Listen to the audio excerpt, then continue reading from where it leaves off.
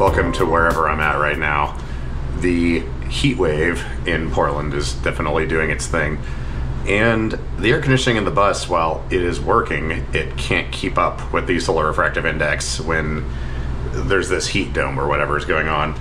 So anyways, I'm in this hotel. I gave up and decided to come here for a couple of nights because I needed a place with a functioning shower and some air conditioning. I've had mild heat exhaustion or heat stroke a few times already this year, and last year got it pretty bad as well. Apparently once it's happened, you're really susceptible to it in the future or something. But anyways, we'll just say some things happened and I realized that I need to take steps to not die. As funny as that sounds. Anyways, while we're here, my dataloggers from China showed up.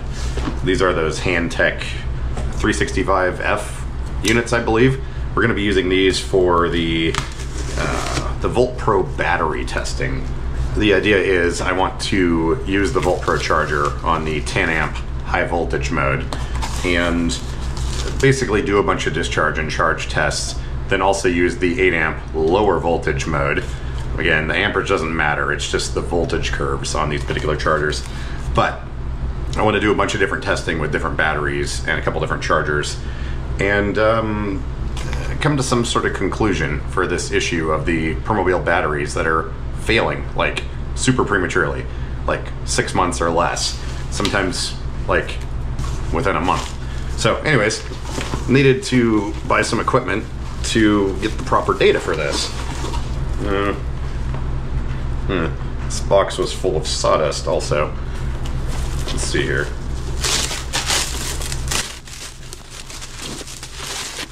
Oddly, these showed up in less than a week from China. I've not encountered shipping that fast before, but that particular eBay seller, I guess, is pretty good with customs and stuff. Yeah, here we go. We got 2 of these. HANTEK is the brand. So we've got some temperature probe, a USB A to B, and some regular meter probes. And the main event is this here. It's got USB on one end. These ones are battery powered, so they can be completely isolated from what you're testing and data logging. But they do temperature, voltage, capacitance, resistance, like all kinds of stuff. There's a little light that turns on when I press the button in there. Ooh, did it beep? Yeah, it beeps. So anyways, I can't go outside for very long and I can't go to my workspace because it's so hot. Inside the bus currently, actually here, let me pull up Home Assistant real quick. Okay, currently inside the bus, this is 6 p.m. It's 92 degrees. Outside is approaching 110. I think that sensor might be in the sun, but where the bus is at is kind of a weird subclimate zone. So it does typically get hotter there. I think 110 might be a little bit too warm, but it's almost 93 inside. That tends to get higher and higher till about 8 p.m. when the sun goes behind the hill.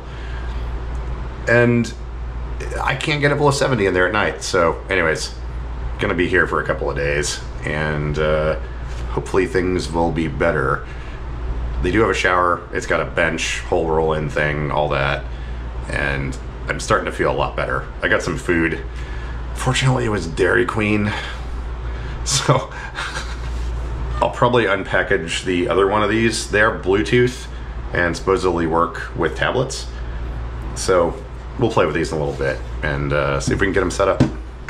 Quick review of this accessible hotel room. Main thing, air conditioning. The other cool thing though is there's no carpet. It's just like, I don't know, linoleum or some sort of floating snap together floor, so that's kind of nice. And there's actually room to get all the way around the bed, so that's cool. I think I could even turn around in this space right here. Let's see. Feet are under the bed, but yeah, that's not bad. The main thing though, I had to call like 12 different hotels. You know how it is trying to find stuff. I called this one, asked them specifically, do you have a roll-in shower? does it have a bench that is attached to the wall, that being the key part, because the freestanding shower benches, well, gravity does its thing and I'm not very good. Well, I'm really good at knocking them over.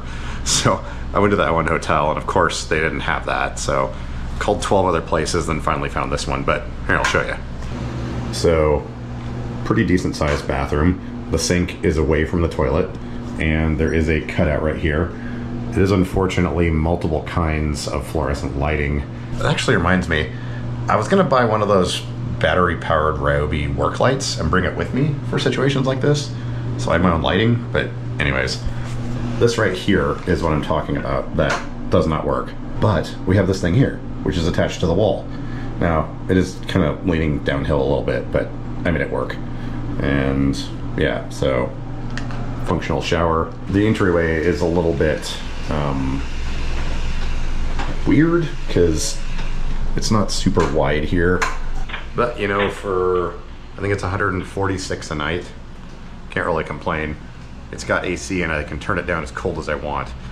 Some of the other hotels now, they limit you to like 70 degrees or something like that. But functional shower and AC, and I fit in the room. That ticks all the boxes.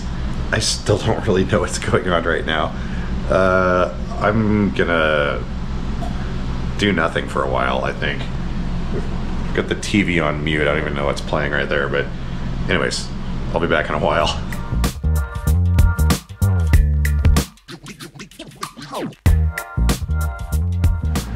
It appears to be the next day. So I found that with these HANTEK data loggers, they do come with documentation or a manual, but there's a lot of stuff they don't really cover, like how do you charge the battery, or how do you know if the battery is low. This particular one is set up to work with an iPad or an iOS device specifically. So I figured I'd do some testing and just kind of familiarize myself with the software. It is possible to connect it to a computer. Oddly, it won't connect to a Mac, it has to be to a Windows computer. So it's funny the Bluetooth works on Apple, but the USB only works on Windows. Anyways, the thing came with well, both of them, but they came with thermocouples. So I've got them set up here and I put them in this air conditioner. And obviously these things cycle on and off as, you know, the temperature in the room changes or whatever. So we've got the graph running here. It looks like it's sampling every 2 seconds currently. I don't think there's a way to adjust it with this app as far as the sample rate, but I know you can on the computer software. I'm gonna try and find some videos on YouTube on how to use these things, but for now, I'm just gonna leave this thing data logging, and we'll see if we can get some, you know, some cool graphs and stuff on here.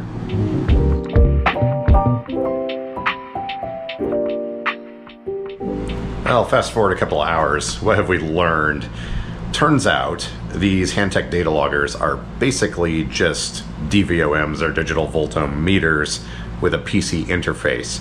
Now, this particular model you can run via USB, but it also has a lithium-ion battery inside of it and a Bluetooth radio. And what that allows, I think the only reason that exists, is if you need to do completely isolated measurements. That way you don't end up with any ground loops connecting through the USB to your laptop and the power adapter and whatnot. They do not have any internal storage. Basically, you have to either use an iPad, because they don't have an Android version, or a Windows PC. You can only connect one at a time. Like, I tried having the USB interface running and capturing on the computer and also connecting to Bluetooth. It won't allow you to do that. You can change settings, but it won't actually output data on both at the same time, which makes sense. Also, unfortunately, you can only connect one of the data loggers to a Windows machine at a time. The other thing I haven't tried yet, well, I'm pretty sure it won't work, but you can connect multiples of these to your iPad, but you can only have one going at a time. What I want to test next is to have both of them up and running and attempt to run a data capture and switch between the two. I don't think that'll work, because the other thing I found is when the software is capturing on your tablet, if the screen turns off or it disconnects from Bluetooth, the data acquisition stops. So, knowing all this, I think it'll be useful. What I'll probably have to do is just get a Windows computer, run a couple instances of the software at the same time, running some sort of virtualization or VM or something like that. And we can have both of them running at once to measure voltage, and amperage. Because again, we're trying to capture all the data for charging these volt-pro batteries, and I want to see the amperage and the voltage at the same time. You can get 120,000 samples in one session on the software.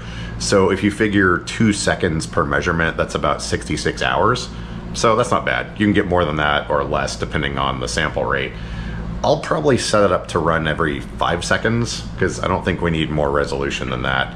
But anyways, now that I understand how these things work, I think we can actually get a rig set up and start doing some testing. But the heat is still a thing, and I just checked. I'm also running Home Assistant in the new workspace, and it's like 83 degrees in there. Oh, I just realized I have several portable air conditioners. I should just take one to the workspace and set that up. Yeah, that's a plan. Okay. Because right now I'm just kind of stuck in this hotel room playing around with stuff and trying to edit videos, and I'm data logging the temperature coming out of that thing because I can't go anywhere else. I'm gonna be here tonight. I think what I'll do is, let's see, this is Tuesday. So I think tomorrow during the day, actually in the morning, I'm gonna get up early and go out to the storage unit, grab one of the AC units, and take that out to the workspace. Okay, I think we have a plan. I think this is a good environment because I'm not overheating and I can play around with the stuff that actually is going to take some time. And honestly, I don't know if I would get around to figuring out how these all work and doing all this testing unless I was forced to stay in a small room. So that works. As I suspected, we've got both of these things powered on here, and there goes the iPad. See, the lights are on.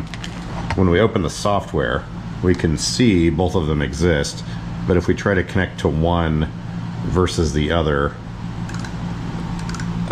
it randomly picks one of the two. Even if we connect to this one, you can hear the relays clicking as we change modes, but it's only connecting to that one. So you have to basically have the one that you don't want to use powered off. Let's see. Okay, so this one's on now. We can connect to this, and I'm going to write on here, this one ends in A and this one ends in 6. That way I know the difference. Click on that, and now this one's connected. We can start our measurement for temperature. The other interesting thing is the scale doesn't change until it actually starts running. And then if you switch between centigrade and Fahrenheit, it resets your data and starts over. So that's something you have to keep in mind as well. Knowing the limitations is the key part of this. So what happens if we just turn it off? Okay, obviously data acquisition stops. Okay, let's turn it back on. Guess we have to reconnect. Now it's back in millivolt mode. So yeah, we have to stop the acquisition. It's not on temperature, so let's go back to voltage, then temperature, then run. And now it works. Okay, like I said, learning all the idiosyncrasies of how these work is my plan here, so now I know. It's also very easy to lose your data logs if you're not careful. I think the best way to do this is going to be on a computer, because you can set the tablets up to not power off, but if you accidentally press the wrong button, you can lose, you know, 60 hours of data or whatever you've been logging. So anyways, now we know. I devised a way also to figure out if the batteries on these things are charged or not. They just use USB A to B. So I've got the routing USB analyzer here. Let's plug this in, and we can see how many amps are being pulled, and that should give us some idea of how charged this thing is.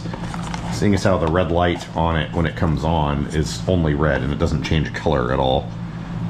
So let's plug this in, look at our amperage here, and yeah, we're pulling about almost 500 milliamps. This one I know is charged, and it was pulling like maybe 50 milliamps. So I guess what we can do, whoops, why did it turn off?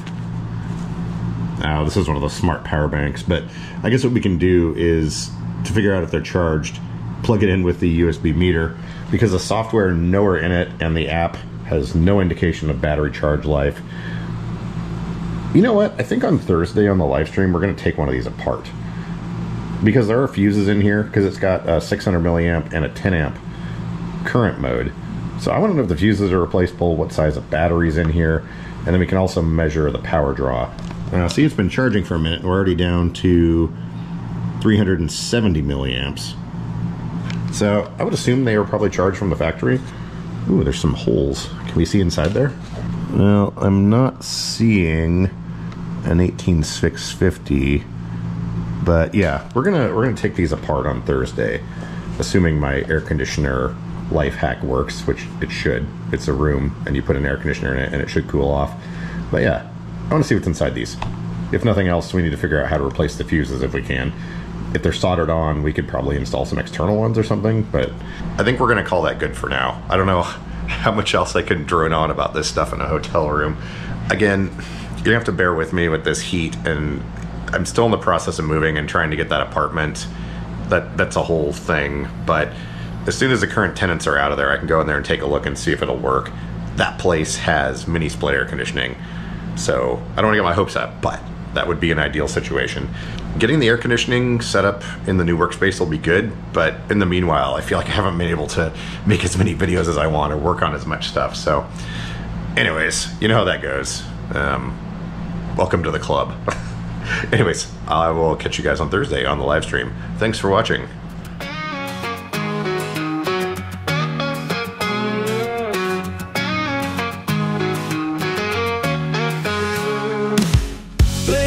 Sun outside, sweating like a waterfall. Got the day in overdrive. In this hotel we stand tall. Laptops humming loud, new data loggers in the mix. Numbers climbing dawn to dusk, chasing every little fix. Summer heat wave burning bright. Got the AC running all night. Testing gadgets in this room. We're the storm before the boom. Palm trees swaying slow, heat waves dancing on the glass. Wires stretching to and fro. In this moment we won't pass. Midnight oil burning strong, heat waves dancing on the glass. Wires stretching to and fro.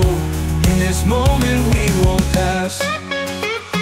Midnight oil burning strong, updates keep the groove on pace. Measurements where they belong, in this rhythm we embrace. Summer heat wave burning bright. Got the AC running all night. Testing gadgets in this room. We're the storm before the boom.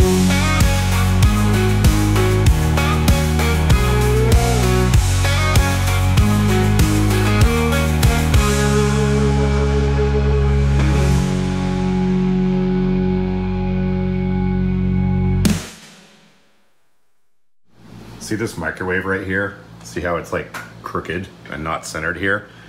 I'm trying an experiment. I'm trying to prevent my OCD from taking over. I'm not gonna touch that microwave. I'm gonna leave it right there and all will be fine.